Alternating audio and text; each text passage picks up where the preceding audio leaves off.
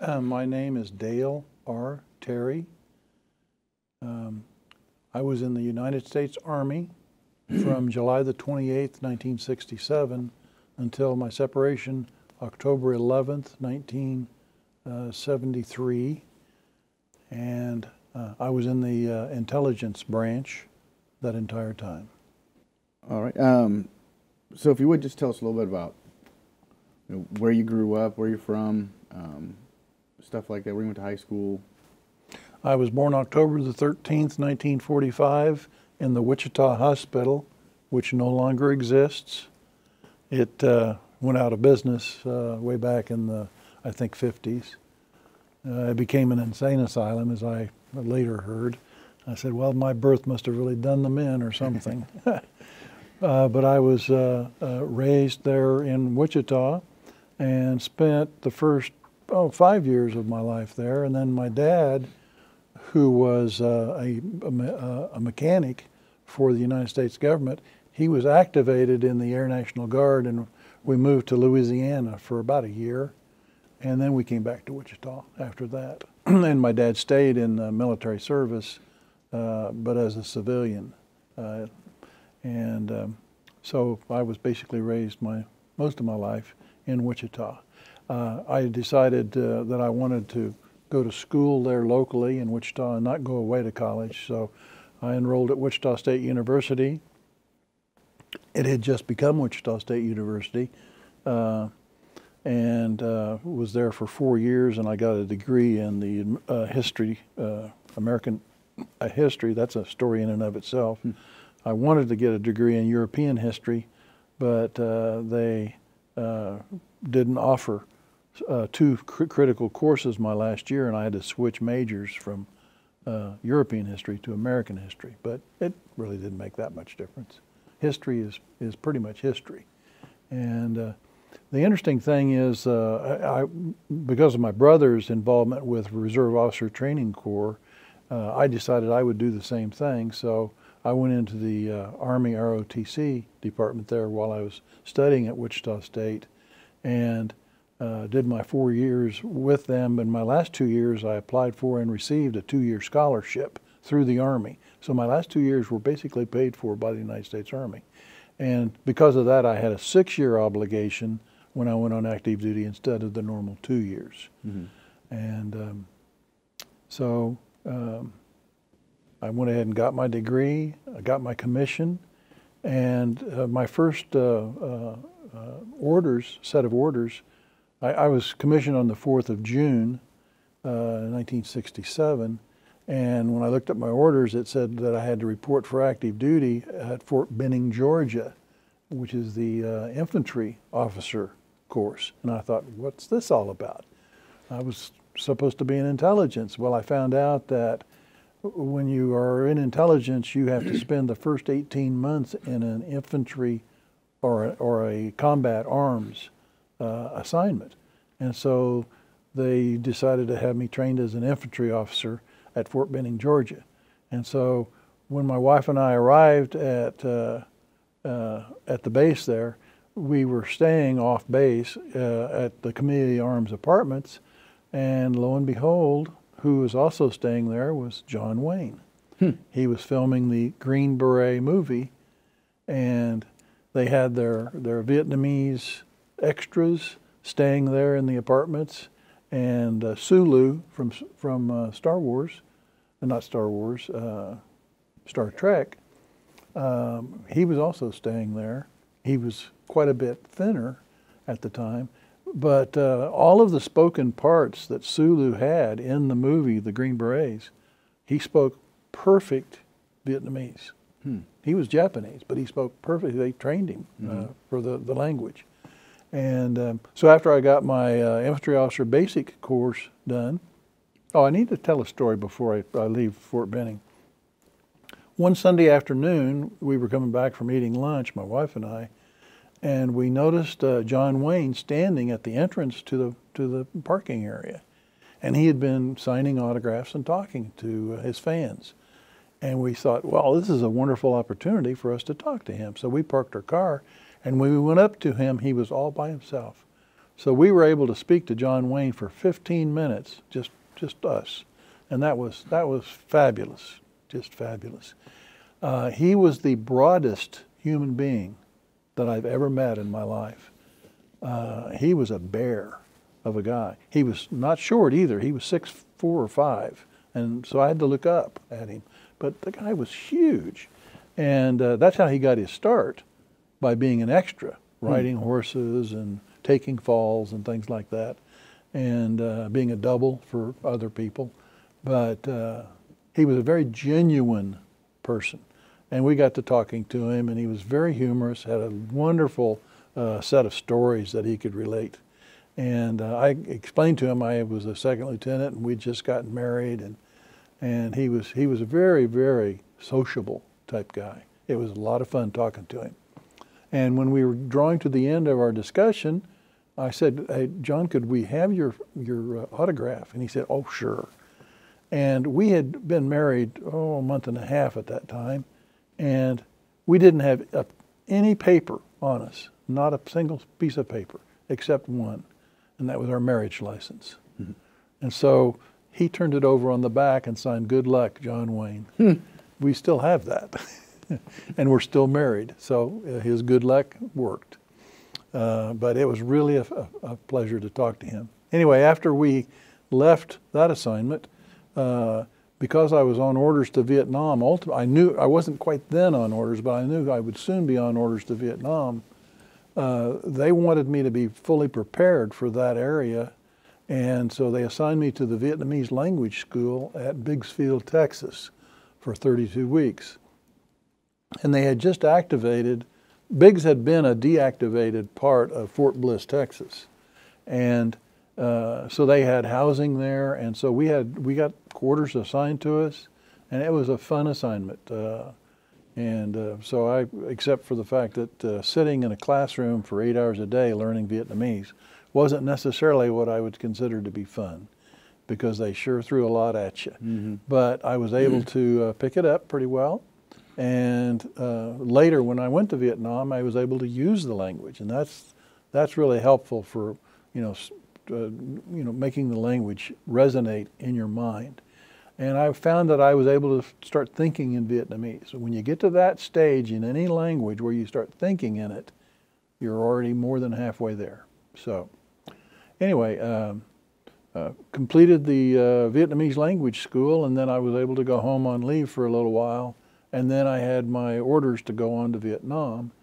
I was going to be flying from the West Coast to Saigon, and it was around the January 2nd time frame of 1969 that I left the West Coast, and the temperature was 2 degrees above zero, because it's very cold.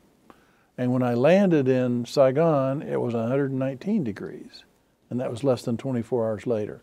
So that was very much of a shock to my system, that swing in temperature. And they realized that, and they gave us 3 days to kind of acclimate right by the airport, the Tan Son Nhut Airport in Saigon.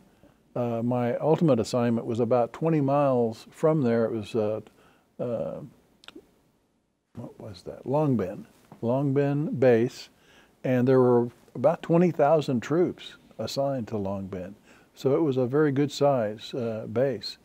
And less than a month later, our base was hit. It was Tet of '69, and that's the Chinese, or I think Chinese New Year, or maybe it was the Vietnamese New Year. To celebrate that, the Viet Cong always loved to attack Americans, and they would do that in celebration of their New Year. And so our main gate was being hit by literally hundreds of Viet Cong, and they were being shot up pretty bad by our guys. And they also brought in Puff the Magic Dragon, and Puff was as I recall, it was a C-47 twin-engine plane that had been set up with a minigun that fired like 6,000 rounds a minute. It was amazing. And you would only see every fifth round as a tracer round, but it was like a solid stream of light coming down from that plane, hitting our main gate vicinity. And hundreds of the Viet Cong were killed that night. Normally they pull away their dead and take them away for burial. There were so many killed and so few left, they weren't able to remove all of them that night. There were 2 Americans killed that night that they did the attack, and they were officers. They were too lazy to go to the bunkers, and they just rolled over on the floor and pulled their mattresses on top of them, thinking that was going to protect them. Well, the shrapnel from one of the mortar rounds killed both of them, so that was unfortunate. That night, just before the attack, I was sound asleep, and it was like 2 in the morning. That's when they love to hit, because everybody was deadly sound asleep. And I was at one end of the barracks, and our bunkers were clear at the other end of the barracks, out around the corner, and then down into the bunker area, which is a bunch of sandbags that were put over steel pipes, big steel pipes that had been cut in half. And I was in my shorts, and it was hot, and that's why I was just in my shorts. And when I heard the whistling sound of the mortars coming in, I knew instantly what was happening, because I'd been warned this what they would do. And everybody else was starting to pull on their pants and all that, and I didn't wait for that. I just ran down the full length of the barracks, out the door, around the corner, and into the bunker. And I was the first one in the bunker from the other end of the barracks. So I was a good runner. Tet was bad. That was the only time that I was there that I really felt that my life was in danger. The rest of the time, it wasn't bad. And Long Binh was a very militarized base, and we had lots of security there. But I wasn't there very long. Being in military intelligence, my branch controls the assignments of all of it's called the military occupational specialties. Mm-hmm. And so when they assigned me to Long Binh, I was assigned to the general staff there. And basically what they had me doing was drafting training for infantry troops. And I wasn't trained for that. I'd been given very specialized training and language training in intelligence activities. And so basically I went into the office and I complained. I said, hey, this isn't right. And they said, well, you don't have any choice. I said, well, my MOS is controlled out of Headquarters Department of the Army, and I'm going to have to turn in a formal request for reassignment. And when they heard that, they just reassigned me to a intelligence unit in Saigon, which is what should have happened to begin with. So I was happy. And I was in civilian clothes. So I spent the next 9 months, and that was kind of interesting. I was doing background investigations as an MI officer on Vietnamese school teachers who were teaching our troops Vietnamese in the United States. And in fact, one of the cases I had was one of my former teachers, because I'd had the Vietnamese language course at Fort Bliss. So I was doing that, and I then, the major in charge of our administration section at our unit, he was a captain and he got promoted to major. He could no longer stay in that position. They didn't have that as a major slot. And so it was a captain slot. And I was a captain at that time, and so they just made me the admin officer. And so I had two enlisted personnel reporting to me, and we were doing all the normal administrative things for the unit. So that really wasn't the intelligence training that I'd been trained for, but I'd been in the unit already for about 6 months, so it was fine, and I knew I was going to be returning home within about 4 months. So I was just kind of putting in my time, and I had developed a taste for Vietnamese soup, and they would sell it at little street vendor places outside the gate to our compound. And I must have gotten into some bad stuff, because I contracted amoebic dysentery, and I had to go to the hospital there in Saigon. It was an Army hospital. And I was in a bed recovering from that, and I was well on the way to recovering. Probably within 3 or 4 days, I would have been well enough to go back to my unit when a very unusual thing happened. Most people don't like President Nixon, former President Nixon. They called him Tricky Dick because of his Watergate activities. But as far as I'm concerned, he was my personal hero because he had made a promise to the American people that by a certain date he would get 25,000 troops reassigned out of Vietnam back to the United States. But he'd only come up with 20,000. And they needed 5,000 in a week in order to meet the deadline and so he could make his promise to the American people. And they didn't have any other units that they could send out. They were all mission critical. So one of his staff people said, hey, we got more than 5,000 people in the hospitals. Let's just send those folks back home. And so one of the people came around and they said, Captain Terry, do you want to go home? I said, what kind of joke is this? Of course I want to go home. I said, what's the deal? And that's when they explained what was going on. And I said, well, I am quite interested in doing that, but I want you to give me a completed tour. Because I was afraid that as soon as I would go home, they would just turn around and send me back to Vietnam again for another full year. Mm-hmm. And so they said, okay, we'll give you a completed tour. I said, that's fine. And so that's what happened. I got medevaced out of Saigon a couple of days later, and my poor fellow roommate at the unit got an enviable pleasure of having to pack up all my stuff and ship it back to Wichita, Kansas. And so I got on I think it was a C-141 Starlifter, and all the seats were facing to the rear. And I thought, this is really strange, but that's just the way they did it. I guess it was a regulation, an Air Force regulation. And they medevaced me to Camp Zama in Japan. And by then, I was pretty much well. And so I was able to maneuver around and do things in the PX and get my hair cut and get all spiffed up so when I went home, I'd look good.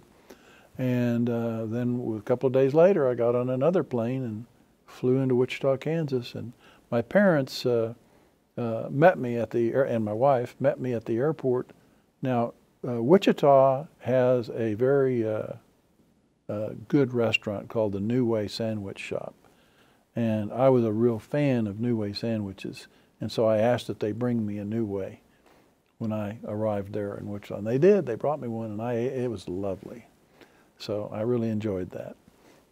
It's funny what we think of when we're in a stressful situation. But that sure was a great New Way. Anyway, so I was there at home for a while, and then I got a call, and they said, well, we've got orders for you now. You're going to go to Fort Bragg, North Carolina. We have an assignment for you there with the 14th MI Battalion. And so I went there, and I still had like 4 years left on my obligation to the United States Army. And I was assigned to the unit, and they had, it was a combined unit. They had both MI people with my background, but they also had pilots and some planes, warrant officer pilots and planes for aerial reconnaissance. So it was an interesting unit to be assigned to. And they had a fatality that had occurred. One of our servicemen had died by drowning in a lake in the local area. And they assigned that case. It was called an Article 32 investigation to me because of my background training, my MI training, which was basically investigation. And so I was able to investigate that. And from everything I learned, there were some suspicious things, and I put them in my report. But the real purpose of the Article 32 investigation was once it was complete, then the parents could get the insurance settlement for his death. And so that happened, and I was glad of that. But his wallet was missing. It looked to me like it had been a robbery and then a murder to cover it up, but I couldn't prove it. It was very suspicious, and I did talk to the local police to a lieutenant on the police department who had the case, and he was very close to retirement, and he just didn't seem to be very interested in pursuing that. So they, I think, just let it drop. While I was at Fort Bragg, there was what they said was a terrorist attack, and I think it was a captain in the infantry was supposedly asleep on a couch, and his wife was murdered, and he was injured, but he wasn't injured too badly. Oh, he was a doctor, and with his background, he knew how to injure himself to where it looked bad, but really wasn't that serious. And in my mind, all the people around us were getting paranoid about terrorists coming on base and killing people. And I said, this is crazy. I said, this guy's guilty of killing his wife and then covering it up. And sure enough, within the year, he was in jail for murder of his wife. And it just was real suspicious what had happened. And 5 minutes after the murder occurred, the base was shut down and they never found anybody. So that's the other thing. If it had been a gang, they wouldn't have been able to get off the base that quick. So, so in that assignment, I was able to contact my assignments officer, and I talked to him and I said, hey, I have not gone voluntary indefinite yet. I've still got over 3 years. How about giving me a European assignment and also give me the class for collection of intelligence so I could really be a spy? And they said, okay, we'll do that. So they gave me the 9668 class, and then I was assigned to West Berlin, Germany, which is, at that time, this was in basically 1970 time frame. That was at the height of the Cold War, and the wall was up, and the United States Army, we had our own sector in Berlin, in West Berlin, that we were responsible for. We had intelligence activities going on there where we had agents that we had recruited that were giving us low-level intelligence on East German rail activities, what kind of fuels they used in their engines, low-level stuff, but it's still order of battle information that you need to have a good picture as to what the other side is capable of doing against you. And I was assigned to support a unit there in that role. And so they told me that before I would go in country into West Germany, I was going to be taken off the active roles of Army officers and put into a cover assignment. So the unit that I was assigned to was basically an intelligence unit, but it was operating under another name with another mission, which was bogus, but nobody seemed to know that. Anyway, so my wife and I, and by that time she was very pregnant, we were on a train into West Berlin, Germany, and it was an Army train, by the way, which was interesting. And we got to see the East Germans come on board the train and look at all of our paperwork, and they allowed us to then pass on through into West Berlin, Germany. All traffic into and out of West Berlin was controlled by the East German security personnel, and they in turn were backed up by Russian military personnel. So that was the kind of setting that I went into, and I was not familiar with that kind of Cold War environment. So it was an eye-opener to me. And we were assigned a nice apartment on the 3rd floor of an apartment building. It was Army quarters, and we were occupying powers. The Brits, the French, and the Americans had half the city of West Berlin. The other half was the Russian sector of Berlin. And they basically closed off the access to the other 3 sectors by building a wall. And that separated those German families who had relatives in West Berlin from East Berlin. It was really terrible for them. And they couldn't cross over. Mm-hmm. They were prohibited. And they basically demolished all of the buildings between the two parts and made it a no man's land. And anyone that was caught in that area was subject to being shot. And we would be laying in our apartment at night, and we could hear machine guns going off. Now, folks, that gives you a true appreciation of freedom when you hear that. And that was my first real experience of that.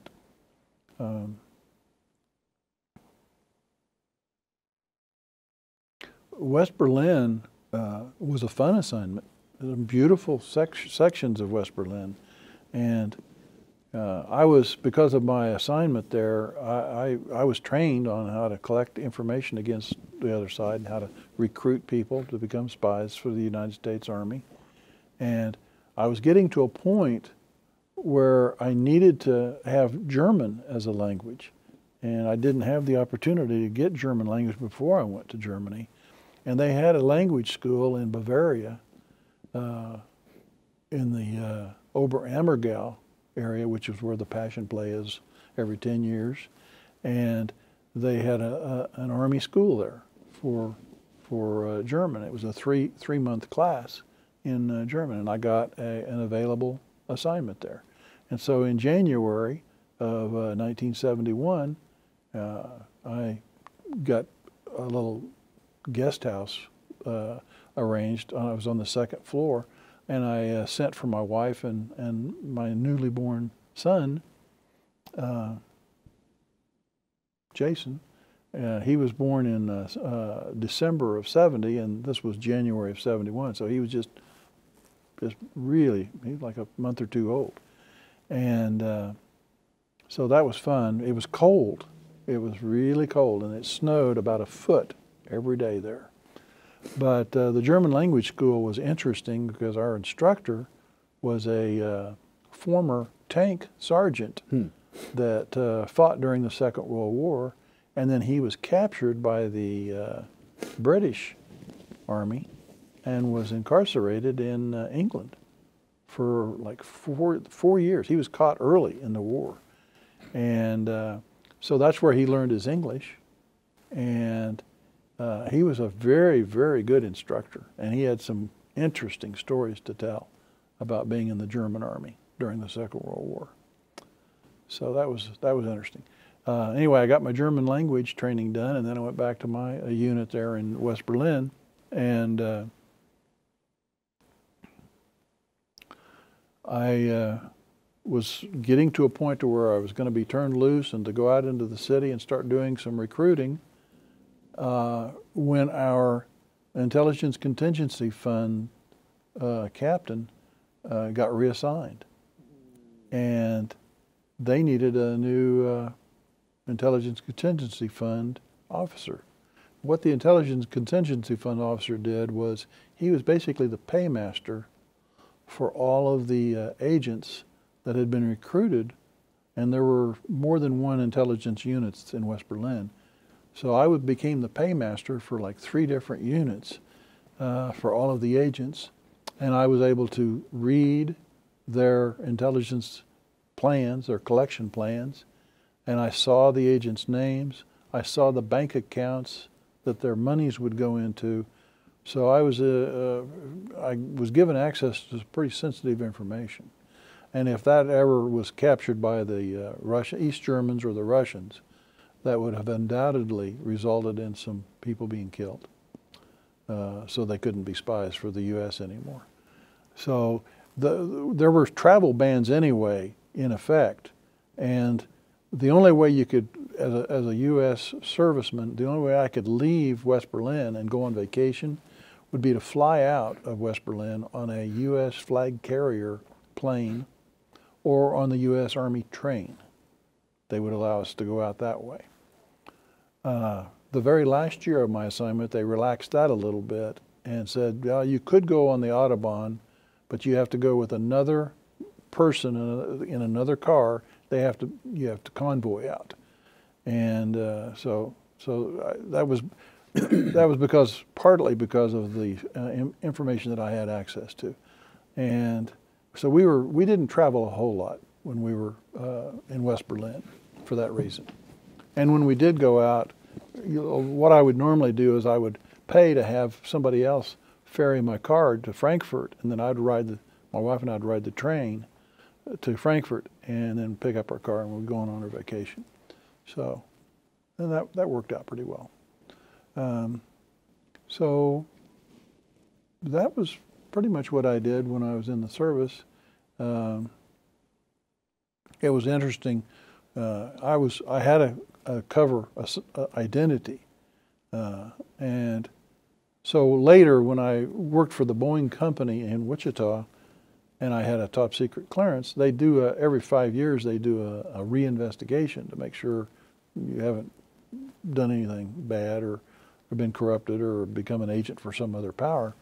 And so they would ask a bunch of questions, and then they would check out what you told them. And one of the questions they asked was, well, have you ever had another name? And my answer was, yes, I have. And they said, really? They said, what was that? And I told them that I had a cover name when I was an agent in West Berlin. And they had never had that answer before. And they thought that was quite interesting. So I gave them my background story, and they checked it out. And I later found out that they had run that name against my home address to see if there was any bank accounts or anything going on there. And I'd never used my cover name back in the United States. Mm-hmm. And I did use it one time in West Berlin, and that was when I was in my vehicle, and I was in my cover assignment, and I had a little accident. And so I had to give that name. I had my credentials, but it was in the other name. Mm-hmm. So I had to give that to the West Berlin police. And there was a ticket involved. It was a minor, nobody got hurt, but I got a ticket. But the U.S. Army paid for the ticket, so that was okay. And so when my tour of duty was getting close to an end, I had two really close friends who were also captains, and the Vietnam War was winding down. This was now 1973, and Tom and Russ were being separated from the service, and they both had less than 5 years of active U.S. Army service. And so they weren't going to get separation pay. If you are in the service more than 5 years, you do get paid if you're then separated, involuntarily separated. And they were really moaning that fact. And when I heard them say that, I was now the admin officer for my unit also, the original unit that I was assigned to. And I let them know, because I was always dealing with the finance folks on our compound, that there was a little known provision that there was a rounding up that occurs. And that is if you have more than 4.5 years or more than half a year for whatever action's being contemplated, the service rounds up. I said, what you need to do, guys, is turn in a claim against the Army for your separation pay, because you both have more than 4.5 years of service. And they turned in their claims, and they got their separation pay. So needless to say, I was a hero, because that was more than $10,000 each. It was a sizable chunk of money for them. Yeah. And Russ was not married, so it was a nice chunk for him. Tom was married and had a little son, so that money didn't go quite as far for him. But anyway, they really enjoyed that. Oh, there is one other story I need to mention about the European assignment. A couple of stories, maybe. I developed one night severe pains started hitting me in the stomach, and I didn't know. I thought maybe I was catching the flu or something, and it didn't get any better. It was just getting worse. So finally, I said, "Hey, I'm going to have to go to the hospital." And so I wasn't able to drive myself. I had one of my friends drive me. I think it was Tom, drove me to the U.S. Army hospital, and they admitted me. And they started checking my stomach, and they said, "Captain, you've got appendicitis." and it's bad. It's really bad. And all my signs pointed to the fact it was about to rupture. And I don't know if you're familiar with that situation, but when your appendix ruptures, it sends out all kinds of bad stuff into your stomach area, and it can kill you. In fact, my namesake, Dale Terry, my dad's brother, died from a ruptured appendix when he was 12 years old in Arkansas. So I knew it was serious. And they were able to arrange for me to have an operation right away. But one of the interesting aspects of that was being an active intelligence officer. There's an Army regulation that requires another officer of equal rank be present in the operating room when the operation is taking place, because they do, if there's going to be anesthesia involved, and there was. And the anesthetic they were using was sodium pentothal, which is a truth drug. And since my assignment there had given me access to a lot of very sensitive information, they picked an officer in my unit and they said, "You're going to be there in that operating room and watch Captain Terry get cut open." And so they picked Gary, who was the guy that was our sponsor when we first got in country. Gary was a fine officer, but he was kind of small of stature, and he wasn't a real fan of seeing blood. And so they had a little podium, a little footstool thing that they had him stand on, and he's sitting there looking down at me when they start injecting the sodium pentothal into me, and they start having me count back from 100. And I don't remember saying anything more than 97, and then it started buzzing out on me. But Gary said I made it to 95, and they said then I was out. And after they first started doing the incisions, and he started seeing the blood flow, that was enough for Gary. And Gary left the room. But that was no problem, because I was way out. I was totally anesthetized. So they put me back after the operation. They put me into a separate room, and there were other people, other appendicitis cases there, and a couple of them had ruptured, and they had been there for weeks, and they were pumping their stomach, and they were putting all kinds of antibiotics into them to fight off the infection that was in their stomach. So I was very thankful that mine had been removed before it could rupture. And I was admitted on December the 20th, and I was released December the 24th to go home. So it was Christmas Eve, and that was really great. And so I was able to spend Christmas with my wife and my new son at the house. And so then it was toward the end of my tour, and we were getting ready to be assigned back, and I got orders to go to the career course for military intelligence. And I had learned quite a bit about the way the services worked and the way the regulations worked.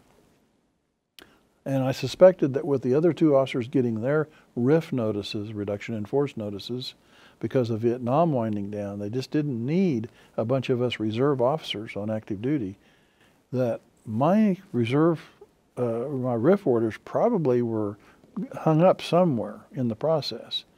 And so as soon as I got home on my leave, I called my assignments officer and I said, "Hey, I want you to check to see if I'm on the RIF notices." And he did. He said, "Nope, you're not on them." I said, "You need to check the special list." Because I said, I was in an undercover assignment. "Oh, yeah, that's right." And he checked and he said, "Yep, you're on it." So I knew I was going to be getting out of the service within 90 days. And he said, "Where do you want to be assigned for that 90 days? And I said, "Well, how about Fort Riley, Kansas?" Because that was the closest Army base to Wichita. And so he said, "Yep, we can do that." So they assigned me to the 1st Infantry Division at Fort Riley. And we spent some of that time at Fort Riley, but then they had a program that they were just putting into effect to retrain people that were getting out of the service to help them enter civilian life with a smoother transition. Because Vietnam was a kind of it was an intense experience for a lot of folks. And they were having PTSD issues, that's post-traumatic stress syndrome.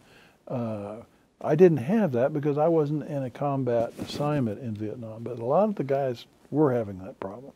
And so they had this transition program that they had come up with to help ease people's transition back into civilian life. And with my background, they said, you know, you would be a really good person to go to work for a credit union that does investigations and also collection of bad debts, because you know how to find people and you know how to interview and collect that information. So they assigned me to a credit union that was willing to, because it was free. They didn't have to pay a cent for me. I was still drawing my service pay. So I worked for them for about 3 months, and I was able to track down and help them collect some bad debts. And they liked what they saw. And they said, hey, we would like to make you a job offer. And I said, no, I'm going back to Wichita. So I appreciate your offer, but I'm going home. And so when I separated from the service on October the 11th, Pat and I got into the car with our son, Jason, and we headed toward Wichita. That was right after a huge thunderstorm had hit the area and caused major flooding on both sides of the highways, the interstates. And we were nervous about, are we going to be able to make it to Wichita?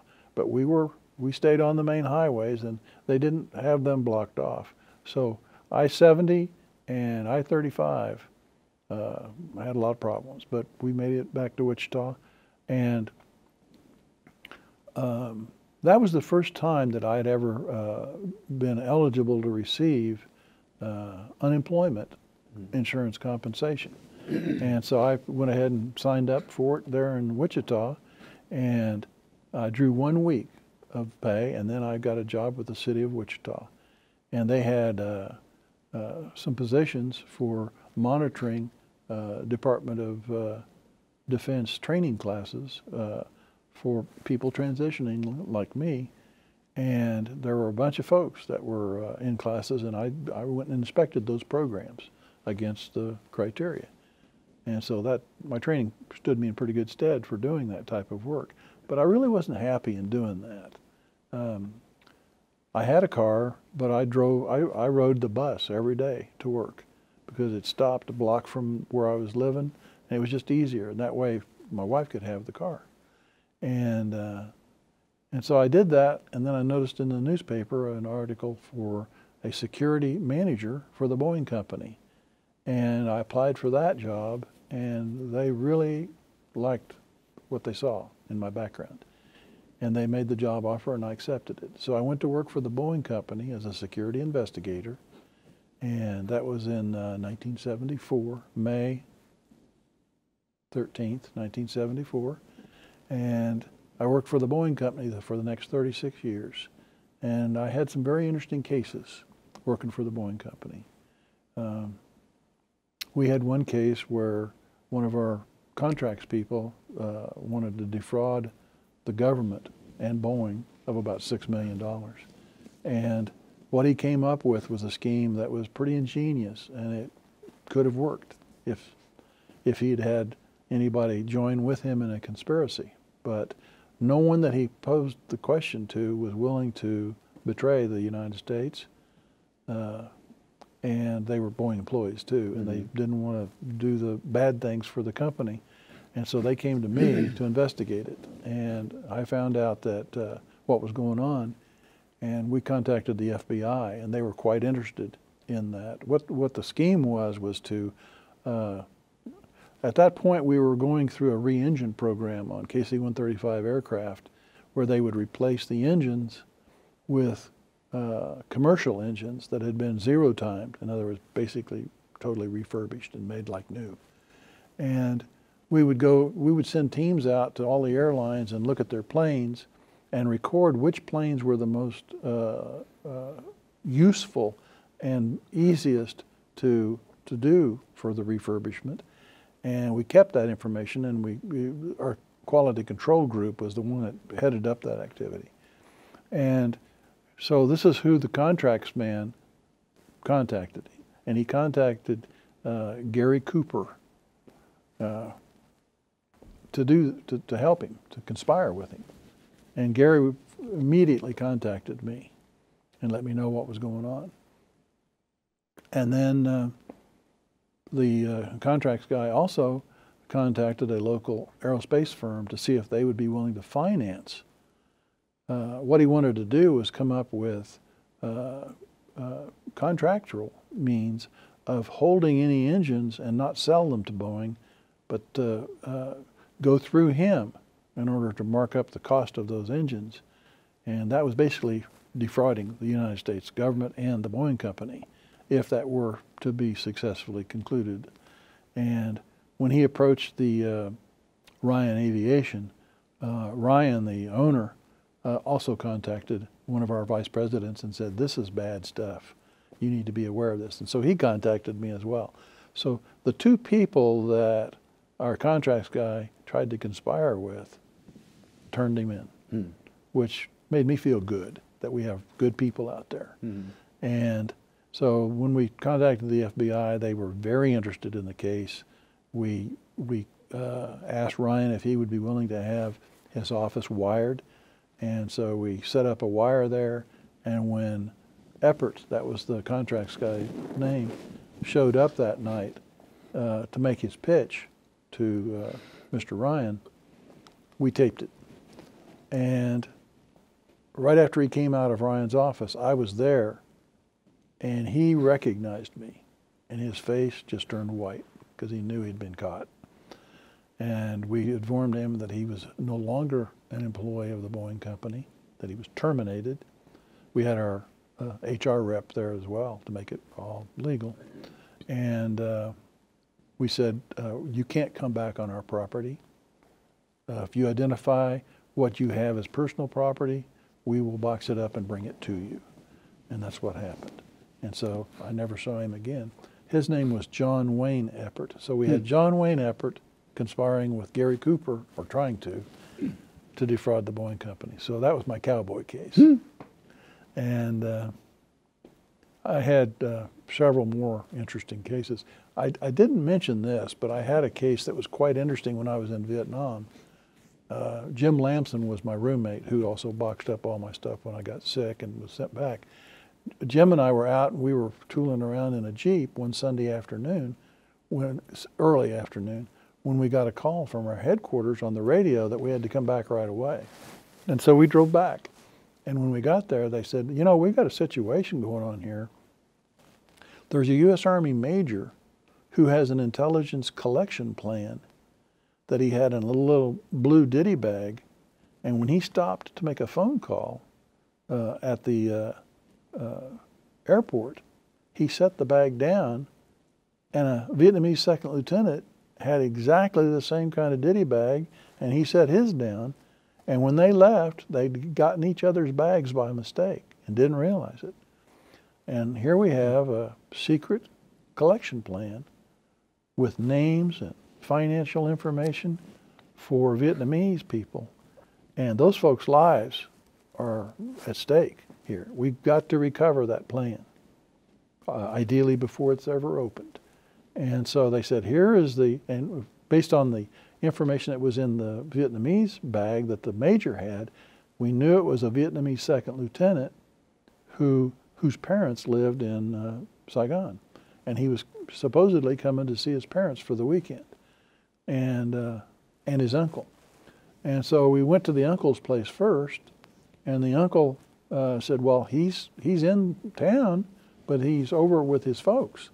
And so I had an interpreter there. Even though I spoke Vietnamese, I didn't feel comfortable because I didn't know Saigon really well. And there were areas you just didn't want to be in after hours, after dark, because the Viet Cong were in Saigon. And so we decided we were going to find it that afternoon, or we were going to wait until the next day to continue to look. And we looked and looked for the address. And Vietnam, especially Saigon, it was a hopscotch of how they numbered residences. And we were having a heck of a time trying to find the parents' home. And our interpreter was getting frustrated, And there were all kinds of little kids running around trying to figure out what we were doing. And I said to the interpreter, why don't you just say to the kids, it's too bad the parents aren't going to get the money because we can't find them.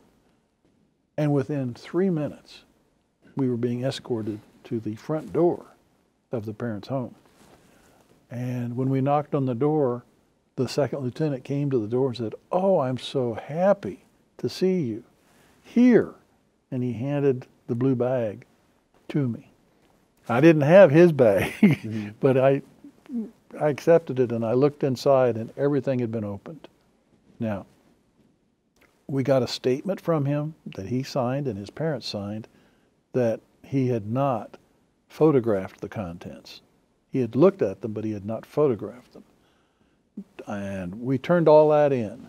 So we don't know what happened, but they probably ended up writing off that plan as just not being a wise thing to do. I never heard if anybody had been compromised, but it was interesting that to find that house, what you do is you find a hook, and the hook was money. It's too bad the parents aren't going to get the money for this. Well, the kids were trying to help out those parents. So I worked for the Boeing Company for 36 years, and my job with the Boeing Company predominantly was to be the manager of investigations for those years, but also we ran into a period of time when our workload was really coming down, and they were starting to lay off a bunch of Boeing employees, including people in security. And so they were looking for, we had a uniform side of security, and then the intelligence side or the classified program side, of which I was in charge. And so they came to me and they said, hey, why don't you let somebody else run the classified side and you become one of our uniformed captains? Because they'd lost some captains due to retirements. And so I became a captain on the uniform side of security, which meant that I started carrying a .40 caliber pistol and got trained in the uniform side, and to include our dispatching. We had over 20,000 employees at that time. It was coming down, but we still had 20,000 at that time. So it was a small town, really. And we worked 3 shifts, 24 hours a day, 7 days a week. And we had our own dispatch function, which basically had 2 dispatchers most of the time.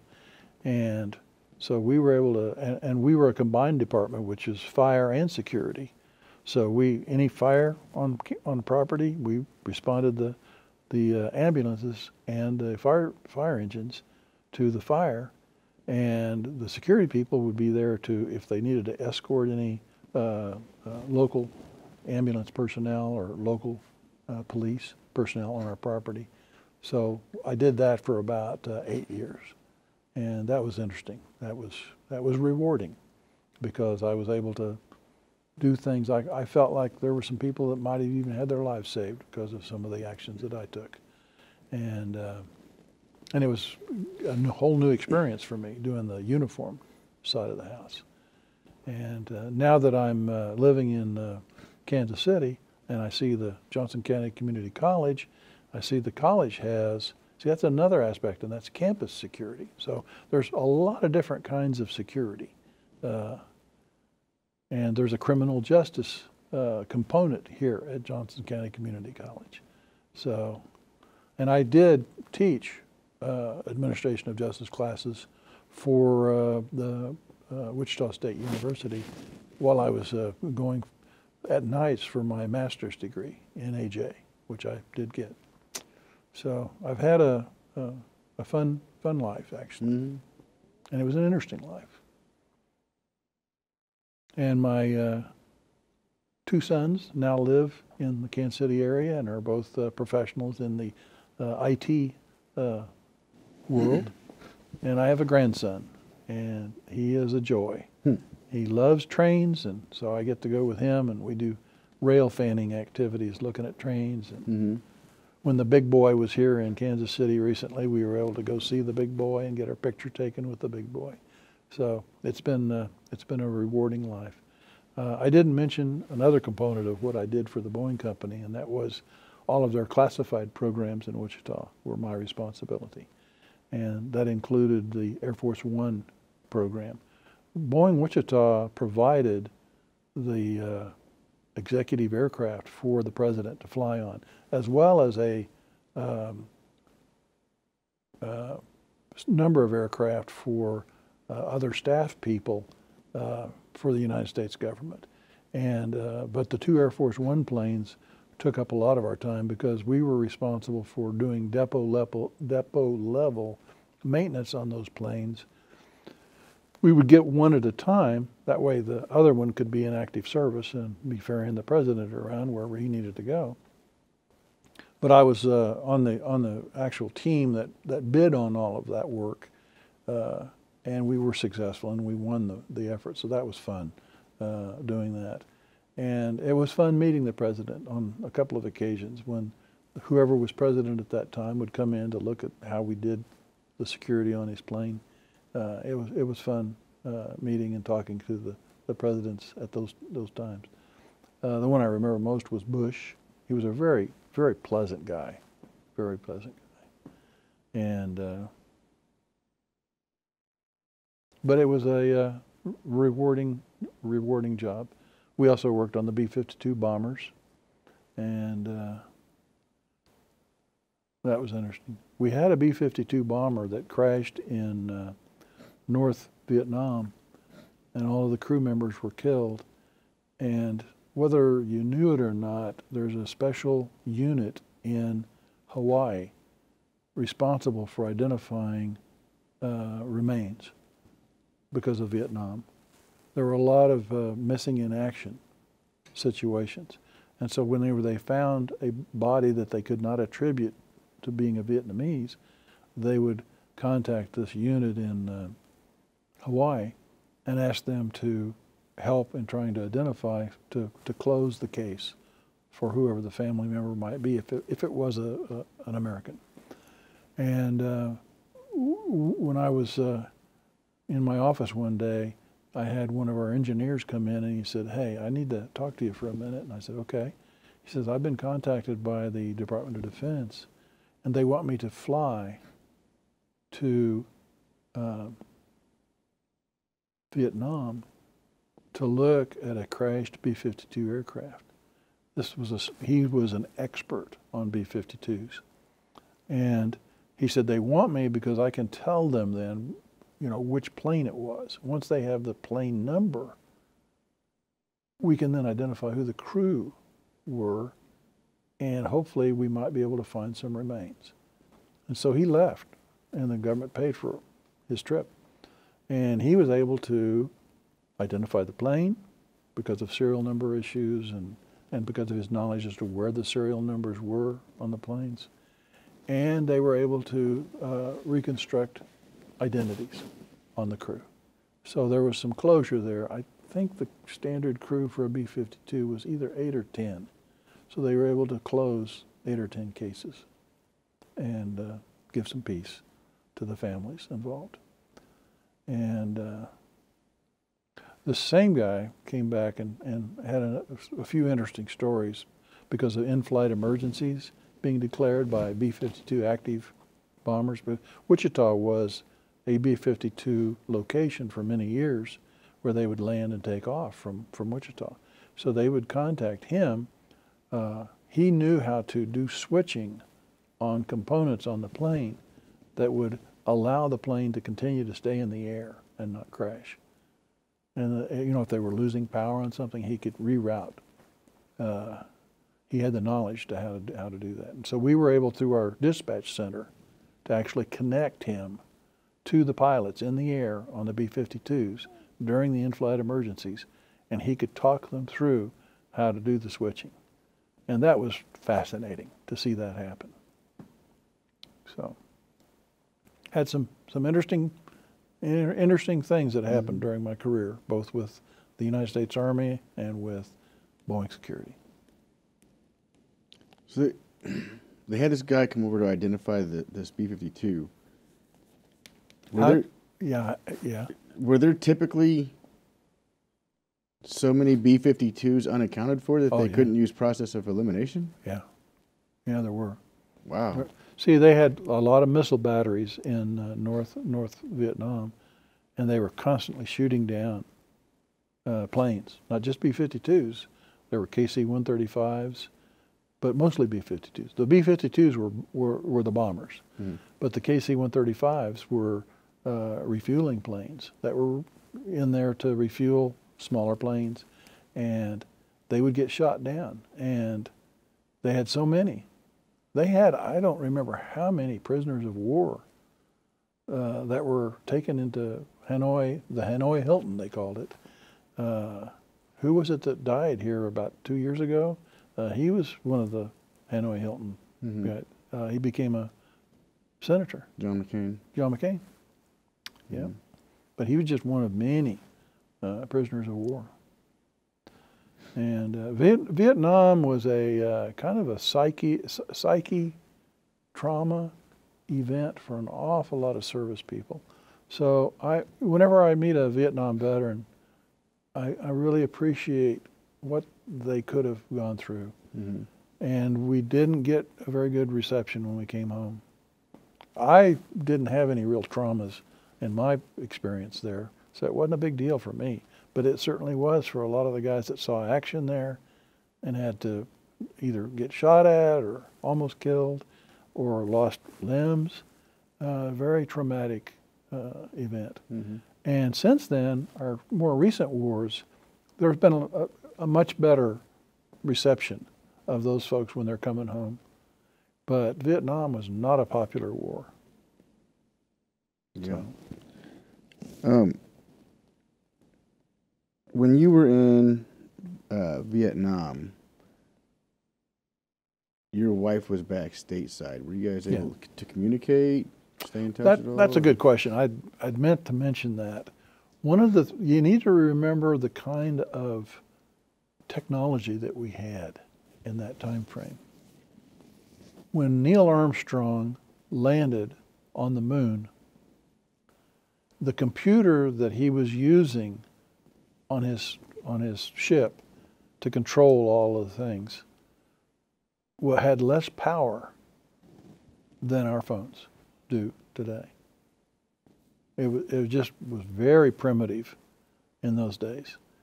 And so one of the things that my wife and we strategized was, how are we going to stay in touch? And we could write letters, but letters are so, you don't hear the sound of the voice. And so we decided, we ought to have a way of doing tapes. And we found small tape recorders, reel-to-reel small tape recorders that we could buy, and they were reasonably cost-effective. They were like $15 a piece, I think.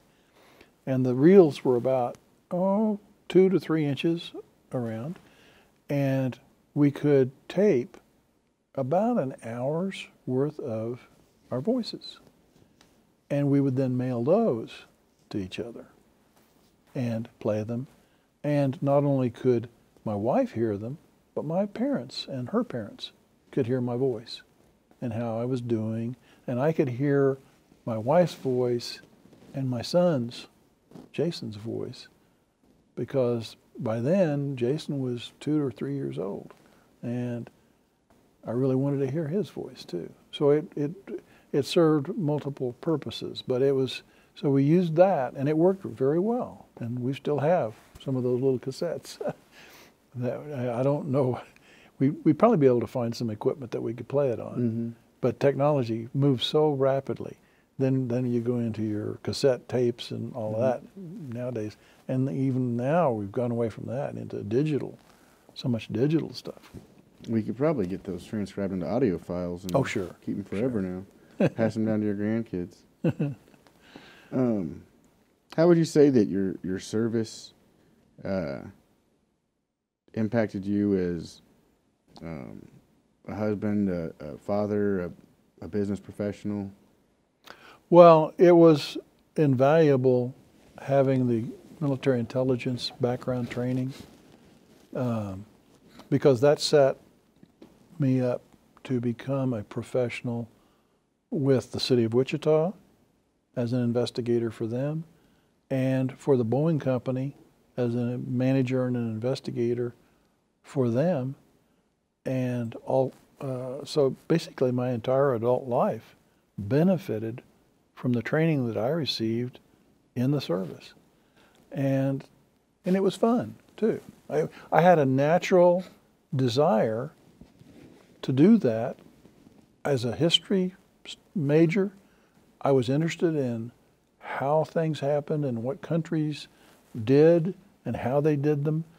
And one of the things, I guess I should have mentioned this, when I went to the basic course for counterintelligence training, and that was in Baltimore, Maryland, at Fort Holabird, the intelligence school at that time. That was a course that took about 3 months. And they had professional actors under contract to teach us how to ask questions and how to listen and how to ask smart questions. A not smart question is when you say, did you do this or did you do that? You don't ever want to ask a question that way. You just ask a specific question, wait for the answer, and then based on that answer, you may ask a follow-on question. So being trained on how to properly, I don't want to say interrogate, but I guess that is the proper word, and properly how to interrogate someone and get information in a fashion that builds a picture. And if you can do that and then record that information and convey that information to higher authorities, they can then get a broader picture as to what's going on in a particular setting. And so that kind of training to me was invaluable. And there are other jobs that are out there in the world that really want that kind of backgrounded person as an employee. So somebody that's trained on how to listen and how to craft good questions and get intelligence or get information on a topic and then sort and organize that information so it's usable. It's good. And like an organization that's wanting to hire somebody, it's good if you have somebody that can talk to people and who can pick up on things that are said, or we were also trained on how to look for lying with mannerisms, not just the voice, but with mannerisms. And when you have that kind of a background, it's useful in a number of different settings. I didn't have, there's a whole raft of other intelligence jobs that I wasn't trained for, like photo interpretation, encryption, those types of things. But for collection and for getting spies, recruiting people, and for talking to people and learning about people and learning about their backgrounds, that intelligence training was superb. And a lot of people say, well, the Army's not a very good, they don't use people very well. That, you don't get the assignment that you'd like to have. And that's, for the most part, that's probably true. But in my case, it was not true, because Army intelligence was controlled by intelligence people. And so they made sure they knew what kind of money went into our background and training. They didn't want us to get misused and assigned over to write training plans for infantry troops. There are other people that can do that. So I felt the Army intelligence was a great career to have. I would have preferred to stay in it, actually, but I wasn't given that chance because Vietnam basically was ended. 15,000 officers got laid off. What about as a husband and father? So there's certainly a problem with remote assignments, like if you're not given accompanied authorization to have your dependents go with you. And so there were Korean assignments where that happened. Vietnam happened. Turkey was another one that was unaccompanied. But I only had the Vietnam, and that was only for 10 months, not 12 months. So I had just a limited problem with being divorced, or not divorced, assigned away from my family. And so I was lucky in that regard. What about after you got out? Like, is your role as like a father? Do you feel like it, maybe made you more structured, or did it have any effect on your? Yeah, I think the way you do I think it things, made or? me. I think it made me more more open to learn more. Don't jump to conclusions about what your kids are doing or what they're saying, and that kids are going to be kids, and others, trust them, but tell them what you expect, and tell them what's right.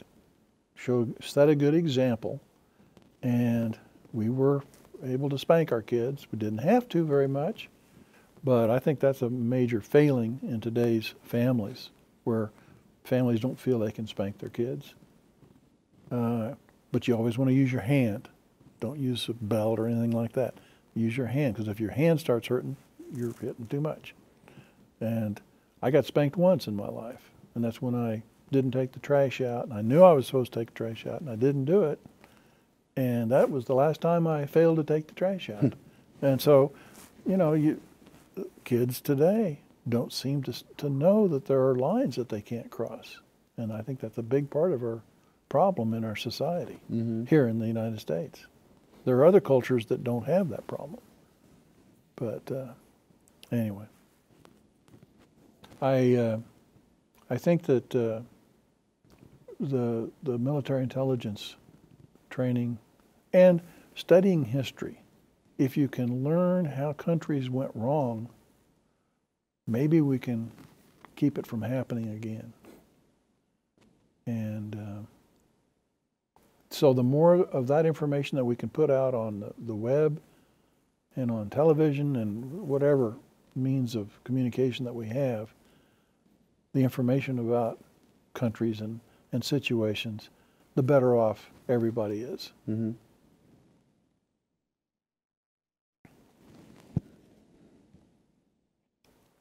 Any other questions? Well, you did such a good job of narrating. Really kind of covered everything without me having to do much of my job. You guys think of anything that I missed? One thing about the Tet Offensive. When you were there, was it 69? The main Tet Offensive was 68. Yeah. He said 69. So no. 68 was very, very bad. Yeah. Did they attack every year, though? Yeah, that's what you were saying. Okay. Yeah. It wasn't 69 Every tet was- they yeah. would attack, but 68 was particularly bad. Right. And the problem with Vietnam and the Vietnamese is they were so little. You had to string your wire in such a way, your barbed wire, and they could get through it. It was amazing how they could get through stuff. You didn't use concertina? They did, but even then they could go through it. They were they were very limber and very small of stature and strong. And they knew how to defeat it. They were smart. They are smart people. Oh, that is an interesting story. When I was in the security unit there for Boeing, one day one of our programs, the Air Force One programs, they had removed the clearance for one of our Vietnamese employees. Now you have to understand that they were very proud of the fact that they had been selected to work on Air Force One, and to have that taken away from them, that was a devastating blow to this individual. And he came in to talk to me about it. He said, "Is there anything I can do to get my clearance back?"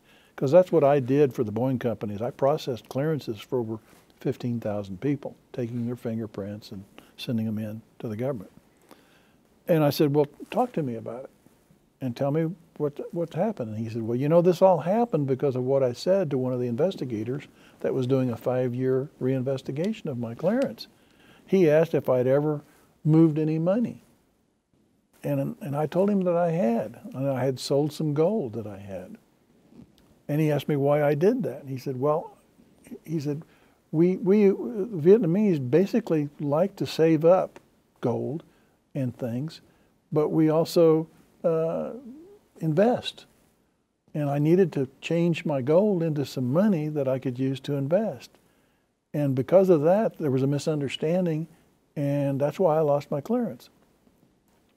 So I talked to all of the managers on that program who this guy worked for, and they uniformly said he was an excellent employee, never a problem. He's very trustworthy. And so his supervisor, his program supervisor for the Air Force One program, said he would be happy to write a letter. And I said, I'll endorse it. And so we did that, and we were able to get his clearance back. Oh, nice. And that guy was so happy. But when he walked into the office, well, not him, but when we had 100 employees basically that were Vietnamese that had settled in the Wichita area working on our various commercial and military programs. And it was always interesting that whenever they had something that they didn't agree with, that they wanted to protest or complain about, they would come into the office, and I would see them, and I would go out and say in Vietnamese, "It's okay, don't worry, let's talk about this." And it was just they were dumbfounded that somebody could speak their language. That was pretty rare, and so I would help them, and that really opened some doors for me. Mm-hmm. So, yes, that's the other thing I meant to ask you. Have you kept practicing your Vietnamese, or have you stayed? Are you? When I was at the very height of my speaking ability, I was probably speaking at around a 5th grade level. Mm-hmm. I could make myself understood. I could ask questions, but the specialty terms, I didn't really study, learn, or retain scientific terms, things Mm-hmm. like that. Vietnamese was a very complex language. It's a tonal language, Mm-hmm. so one word can have 5 different meanings, just on how you pronounce it. So it was very, very tough in that regard. And what about your German? The German is probably like Vietnamese. Without use, a language tends to atrophy. Mm-hmm. Once you start reusing it, you access your memory. By the way, memory is a combination of locations. So things get stored several places in your brain when you're learning them. And the reason they know this is when people have strokes, suddenly they may not be speaking their native language anymore. They may be speaking in a language they learned. And so the area that has the English in it has been damaged, but the German portion of the brain is undamaged. And that's why, so that's how they know that things get stored differently depending on what it is that you're learning. And language, there's a number of different ways of learning languages. If you're married to a person from a country, you learn just by talking to them over and over and interrogating them, talking to them, figuring out what nouns are, all of the various things. And the other way is through formal training, where you go to a class at a university. And then there's another way, and that's to just live in a community and talk to your neighbors and things of that nature. So Vietnamese and German are not really common to each other. Mm-hmm. They're totally different parts of the world. But I've used both, and it was enriching. Mm-hmm. What the other thing is part of the training for languages should always include, and to my knowledge it does include, the customs mm-hmm. of the country involved. And to me that was the most broadening part of learning Vietnamese and German. Mm-hmm. And I will tell you that when you have a young blonde-haired boy, a baby, in Germany, you're going to be popular because the Germans love babies. And it opens up a lot of conversation possibilities if you have a baby carriage and a beautiful little blonde-haired boy, and you're going along shopping. The most enjoyable experience I think I had in West Berlin was one day my wife and I were shopping, and we had Jason in the baby carriage, and we were going into a department store, and we were wanting to buy a frog pillow for him to play with. I couldn't remember the word frog. So I was talking to the salesperson who did speak some English, and I was trying to explain to them what we wanted. And she finally got the idea that I was pointing to pillows, and she said, but I said, it's an animal, and it's a water animal, a Wassertiere. And they couldn't figure out what I wanted. And then I made the sound of a frog. Oh, frog. No, we don't have any of those pillows. That was fun. Yeah. Well, thank you, sir. I truly appreciate it. You're welcome. And hopefully we'll look forward to having you at our panel. Yeah, I would look forward to that. Awesome. And meeting the colonel. Yeah. Yeah.